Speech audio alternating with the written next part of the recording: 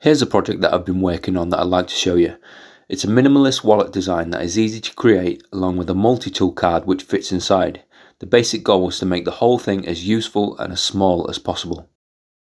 The wallet has a fairly standard minimalist design with a single piece of elastic fabric which sandwiches the contents together between two 3D printed plates and keeps them held under tension.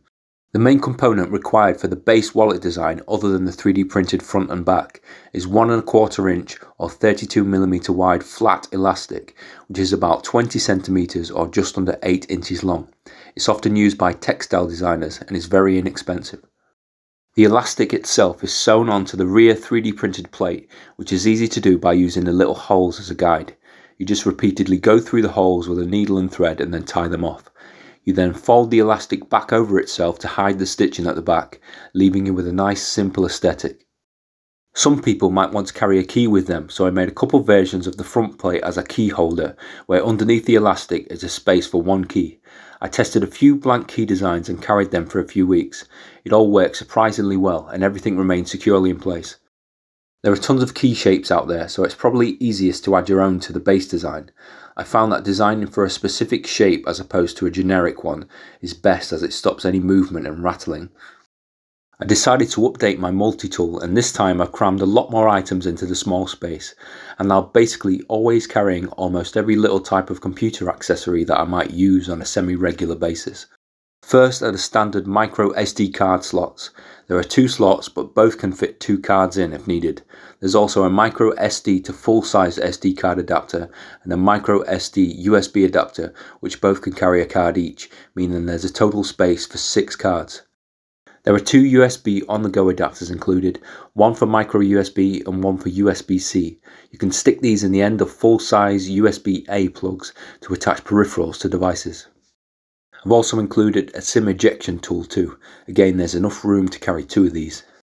I designed a simple charging adapter using a 2mm thick PCB. When inserted into a standard USB-A size male plug, it removes the data pins, meaning only power can get through. This could be handy at airports or other public places where you need some juice but don't want to plug your device into an unknown USB power source. What really takes this multi-tool to the next level though is its modularity.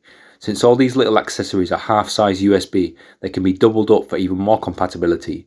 The 2 little 3D printed braces simply push and hold the components together.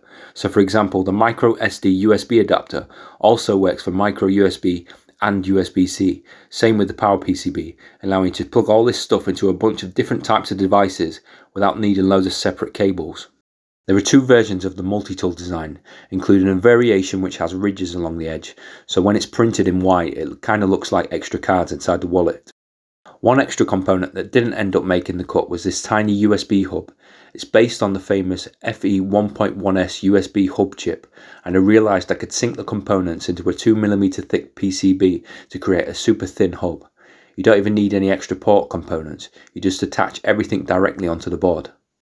Although it's cool, after playing with it I realised this design choice of having the components exposed makes it extremely finicky, unable to hold up to long-term use. I have some ideas how it could be reworked, so maybe that'll be for a future update. The source file links are in the description if you want to make your own. Another random thing I figured out is the thinnest way to block RFID signals on cards is to cut down those plastic foil blocking wallets so they are credit card size. You just put one either side of one or multiple cards and it should work fine. I tested it on my RFID reader and it does the job in a way smaller size than anything else out there.